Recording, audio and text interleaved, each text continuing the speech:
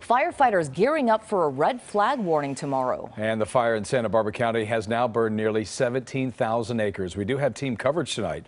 Olga Ospina is tracking those winds and the heat. But first, KCAL's Nicole Comstock shows you how fire crews are tonight getting ready.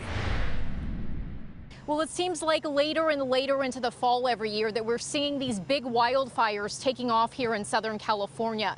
That's why county and forest fire officials are trying to get ahead of these red flag conditions. As fire crews make good progress on the Alisal fire burning for a fourth night in Santa Barbara County, they have another headache on the horizon. The first red flag warning of the fall for LA and Ventura counties. Strong winds, hot temperatures, and low humidities are expected to arrive on Friday.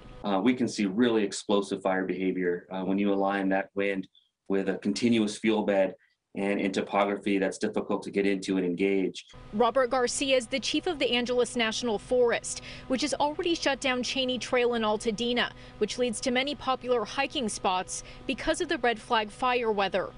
It's frustrating when the trail is closed, but I see a lot of people up here I don't think are that smart about what they're doing. Jay Fisher runs up here often and says it would be a shame to see another wildfire sparked by irresponsible behavior. I'd like to imagine that we're not going to just end up with a sort of destroyed moonscape of wilderness.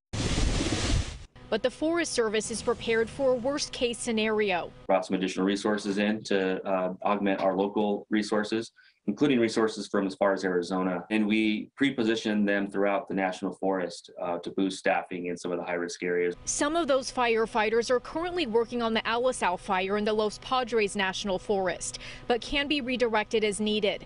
The LA County Fire Department tells us its battalion chiefs are prepping their crews, making sure they're ready to pre-deploy all of their resources so they can quickly stomp out any potential brush fires before they take off.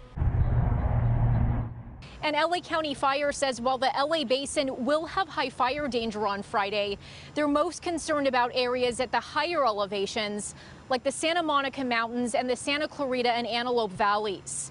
I'm Nicole Comstock, KCAL 9 News.